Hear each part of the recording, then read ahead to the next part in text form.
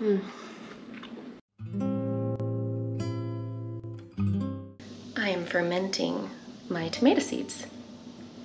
I got 3 little jars going so far. You don't have to ferment your tomato seeds. It's just one of the methods that people use. Some people say that you get better germination this way, but I've seen people that have tried many different methods and they got good germination with each one. I don't think it really matters, but I'm just doing it kind of for fun. I've never done it before.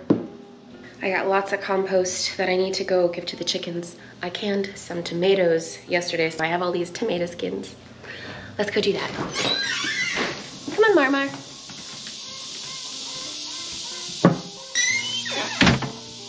Those cicadas are loud today. Huh. Should I bring my basket? Ew. There you go. Enjoy that. I've got some onions here. Let's see. See this one? I should have collected it sooner. See, most of them have fallen out.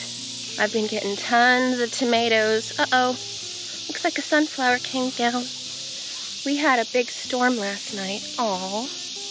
Now that's just sad. You see that? It snapped. We got some rain last night and some lightning and, well, that makes me sad. They didn't even have a chance to flower. Now I guess we'll just give it to the chickens.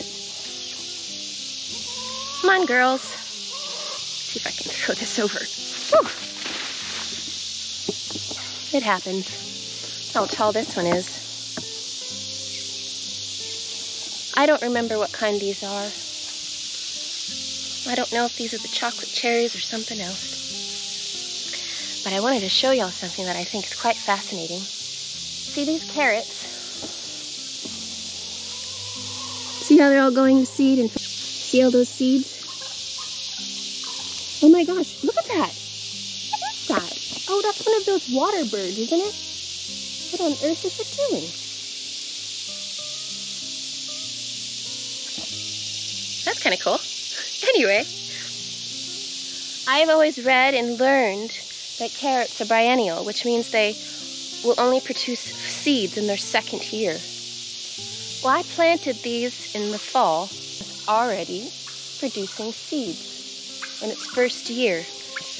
I've got tons of these seeds that I'm going to be collecting. See, look, all of these guys are ready.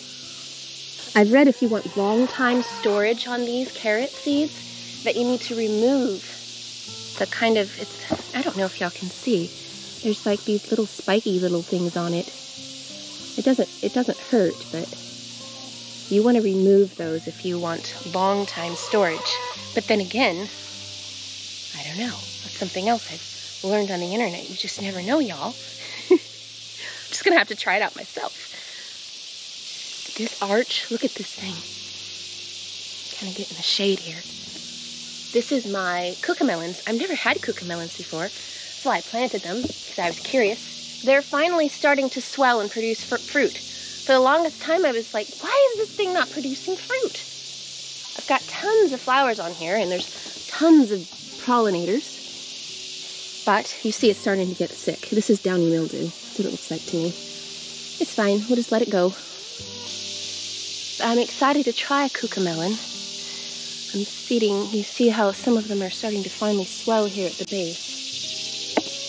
And the pickles are just going real good.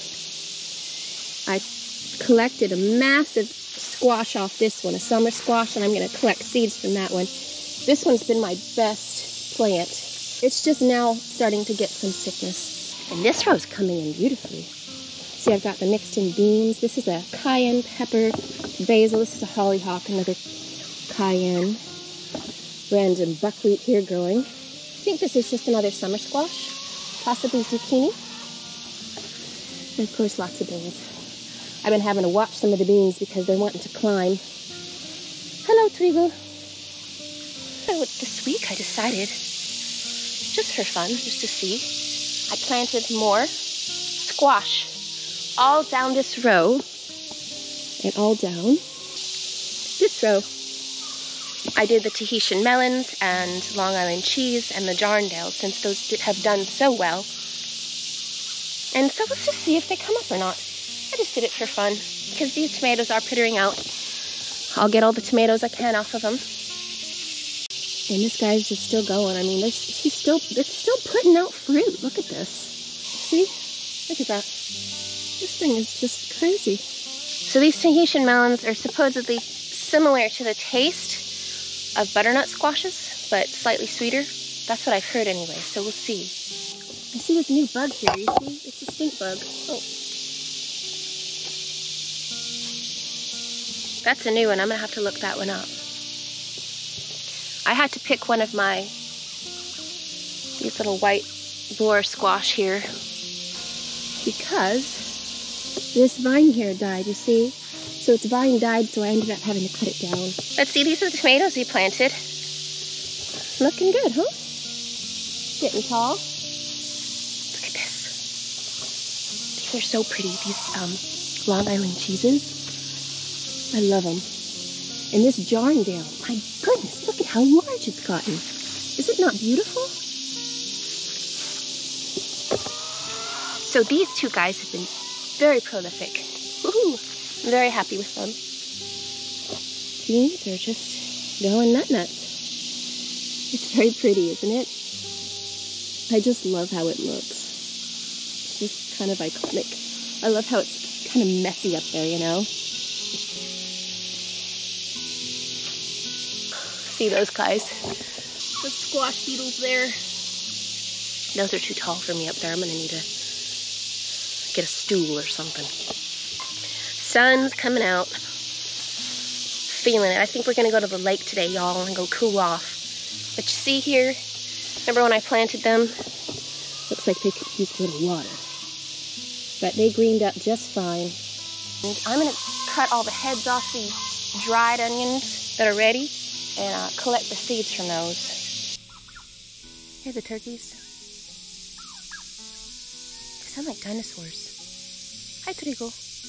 The turkeys especially sound like that dinosaur from Jurassic Park that spits that nastiness onto people's faces. I don't know if it blinds them or paralyzes them or what. But these turkeys, they sound just like that thing. I think.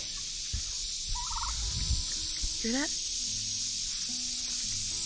I think that's what they did. I think they got the ideas from a lot of sounds from the dinosaurs for that movie, from listening to chickens and turkeys. They walk like dinosaurs too. Oh, my corn's making corn.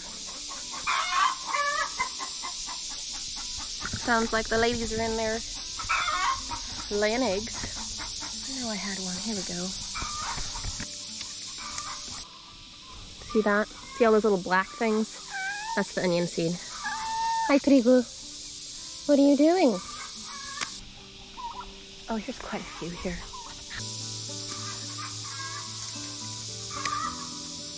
Looks like I lost some of these too. Need to be more on the ball. I'm gonna cut all the heads off these carrots too that are dry. And we'll bring them in the house and let them fully dry from all that rain. I think that's what I'm gonna do.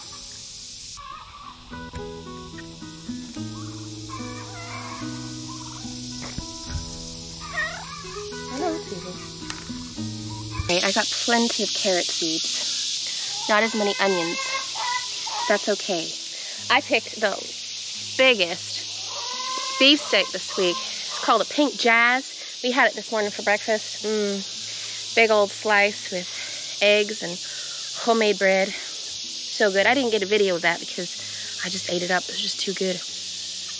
Hey, you. What's up, babe? Feeling the heat? I'm feeling it. Well, no, I'm not. I'm hiding in the shade. I got lots of carrot seeds. I'm excited to go in the house and separate them, and we'll store them. Are we going to have to get a cattle panel trellis here? Well, we could. We could do the string weaving thing. We could string weave them, yeah. Thought that I would just support them on these, whatchamacallums. What are these called? T-posts. T-posts. Yeah, we could do that. And yeah, we can try the string method. I've never done that before. I see there's squash in between. What kind are they? I don't know. either summer squash or a white scallop squash. One or the other. Summer type. Anyway. Yeah, it's going to be a surprise. Because I like surprises. Summer surprise. I like surprises. There's some squash beetles over here. Oh, I see another one. The only downside of having them so high up is because I can't grab them. Up there? Yeah, you see that one right there? On that leaf? Right here. Yeah. I don't like squishing them. They freak me out, but they don't bite.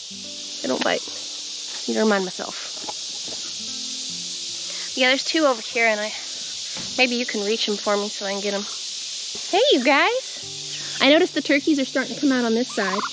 This area is more overgrown. They've gotten in the habit of going on the other side. I was just telling them how these turkeys sound like dinosaurs. Yes. Like that dinosaur. I think Jurassic Park, I think they got a lot of the sound effects from turkeys. I think so too. And chickens. And the way they walk, you know, the way they move. Well, sure. They even call them turkeys.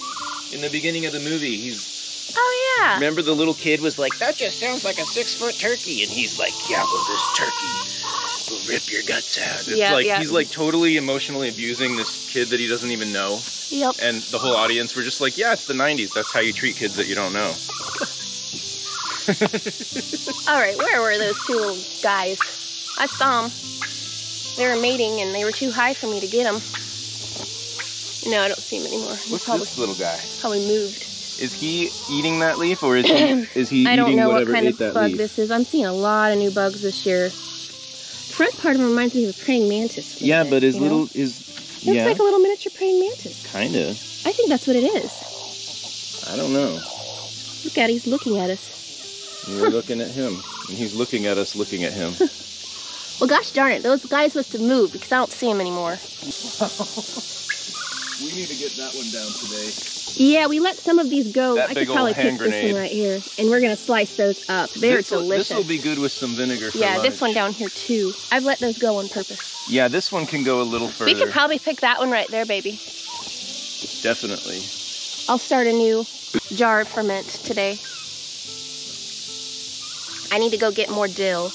It's unfortunate that dill is a cold weather crop because I want to use it in the summer. We had some dill, I thought. In the fall, but then it bolts. When you get it we needed to get it, before it bolted. Once it hits 80 degrees and it's a consistent 80 degrees, it will bolt. Oh, look at those little guys. Yeah, they're going to lay little eggs and they're going to have little worms all over your... Those aren't moths. I don't know though. This is my Carolina Reaper. I'm real excited about it. I've got 3 of these. Never had a Carolina Reaper before. I'm excited. I love spicy. I'm a little bit scared. Are you a little scared? I'm a little bit scared of the Carolina Reaper. We did the ghost peppers last year. I didn't feel like they were... I prefer the flavor of the habaneros. Yep. Oh, look, this little guy. Pretty. Tiny, though. All those sunflowers I planted last week are popping up. And my little weed tea here, it's getting all bubbly. Yep. I'm going to stir it up. So these are lactobacteria, and they don't like oxygen. So that scummy layer at the top, that's called a pellicle. They form that to protect themselves from the oxygen above the water. If you put a lid on it, and they build CO2, that's what these bubbles are, and they won't form that scummy pellicle. They won't need it. But they'll make another one now because we just messed that one up. Smells lovely. When you ferment your own pickles, they do that too. It's very normal, the pellicle, and it's mine's starting to already form a little bit of that. It is harmless. People see a scummy layer on top of fermenting things, and they're like, ugh. It's normal. It's healthy. Great. Just the way God made it. It's going good. Yeah. I added a bunch more. I did a bunch of weeding this week. Weeded the garden and added them to my little compost tea. I don't think it smells bad. Really? I think it smells like rotting garbage. Well, I guess if you're thinking about the process, then it smells exactly the way it should smell. Sure. And so that is the smell of a good compost ferment. Yeah. It's just like laughing at Tree over here. That's kind of ridiculous. Oh my God, T, what are you doing? Trigo, is that comfortable? Oh my gosh, you look so silly. That cracks you up. I'm sorry I interrupted you, but You're fine. I was cracking up. So dirt, good soil, Yeah. smells good to you. Yeah. There are other people who aren't so used to the smells of earthy things, and that smells gross. Yeah. It's dirt. So this, to me, I've done a lot of fermenting, and I like the smell of a good ferment. I think. Yeah, we like to make our own mead Yep. as well. So it's And another... other fermented foods. Yeah, that's a big old pokeweed plant here coming up. It looks so pretty. Wild in here. This is where the turkeys are gonna go, y'all. This is pokeweed. We'll have to do a little video on that one day. When they come in ripe, Yeah. when the berries come in ripe. We'll do a little video on some pokeweed. Check out my pumpkin. This particular pumpkin plant's getting sick, and I don't know. Nate, I think it's just putting out one pumpkin. I think you're right. We will not keep seeds from a plant that puts out one pumpkin. Yeah, I'll do more pumpkins next year. The kids were kind of disappointed that we only have one of the carving kind, but look at this one. It's really growing. I don't know what it is, though. I was thinking it was a jack-o'-lantern, but now I'm kind of wondering if it's Jardindale, if it's going to start getting green.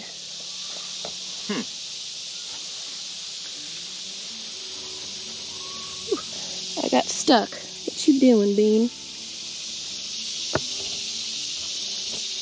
Beans are growing. Our little bean fort. My little bean fort. All right, y'all, we're gonna go get ready and go to the lake and cool off. Yeah. And we'll see you next time.